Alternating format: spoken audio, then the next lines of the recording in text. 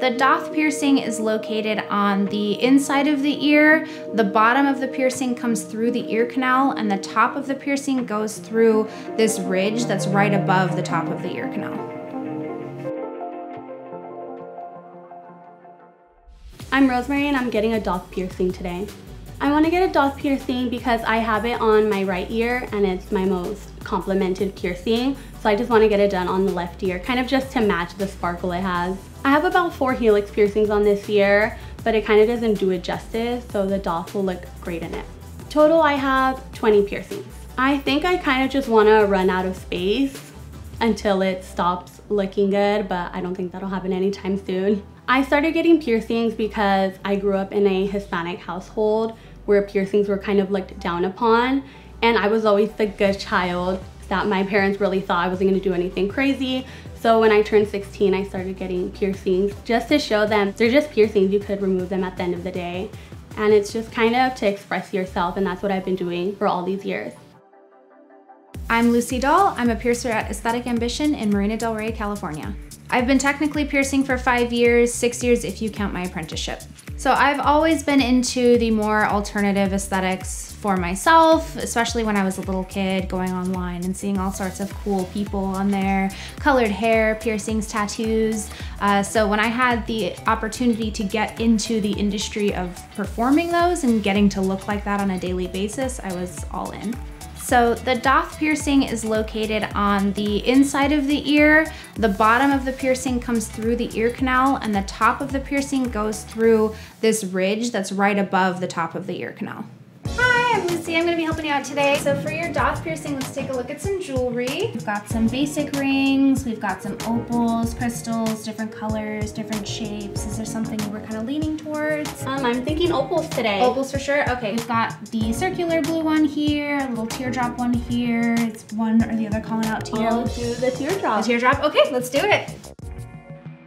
Getting a Daith piercing is pretty painful since it is a big piece of cartilage, but I'm excited for it. Pain kind of excites me, so I'm ready for it. I am kind of nervous to see how it'll turn out. Maybe it'll be a little bit too much, but it's something, you know, that I'm excited for either way. So first I will prep Rosemary's ear. I use a sterile alcohol swab to do so. Once she is prepped and dried, I will go ahead and slide on what we call a size placement ring. Once that fake ring is in the proper position, I can mark where the ends of those rings hit the tissue. Once that's done and I have it all marked out, I'll remove the ring, wipe her down with some iodine, and let that dry. While that's drying, I'm going to go ahead and don my sterile gloves. Once I do so, I can bend my needle. So I use a pair of sterile ring bending pliers in order to bend the extra long needle here. I will bend it at basically a half circle in the front and a half circle in the back. So once I am all aligned and I'm ready to go, I will have Rosmery take a big deep breath in. She'll let it out nice and slow, and we'll get that piercing through. Once it's done, it's pretty quick, and I slide the needle all the way through, get the ring in, close the ring, pop her blue opal in there, and now it's time to clean her all up. And now it's time for the mirror reveal. All right, take a look. Oh my gosh, it looks great. Yay, Thank you so cute. much. It is cute. I think it looks perfect. Yes, it complements the bottom opal so well. Yeah, It looks great. So nice.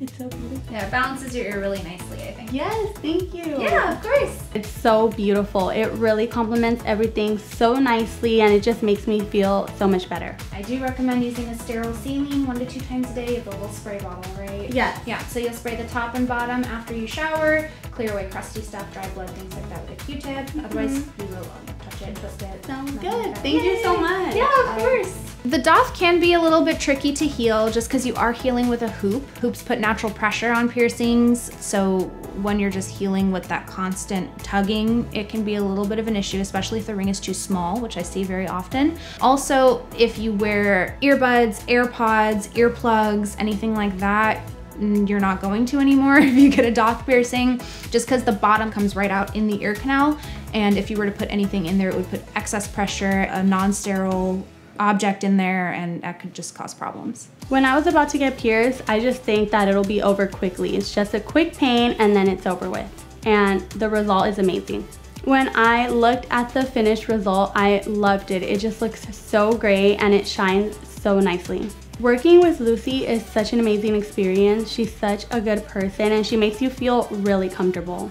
Rosmery was fantastic. I've seen her before in here. I've helped her change her jewelry, so she is a familiar face and it's always nice to see that. She kind of just wanted me to suggest some jewelry options, which was nice, and she was cool with whatever, which is always a nice, chill client to have. Pain-wise, it didn't hurt at all. It still doesn't hurt. It looks really nice, so it was really over with quickly. I know the healing process will take quite a while and I'm ready for it. I would love to see how long it takes just so I can get a new one quicker. I'm gonna make sure to clean it really well once a day, just like Luci instructed. Other than that, I'll leave it alone because I don't want to mess with it. If you're afraid of needles, I would say just go for it. It's a quick and easy pain and you'll be done with it before you know it.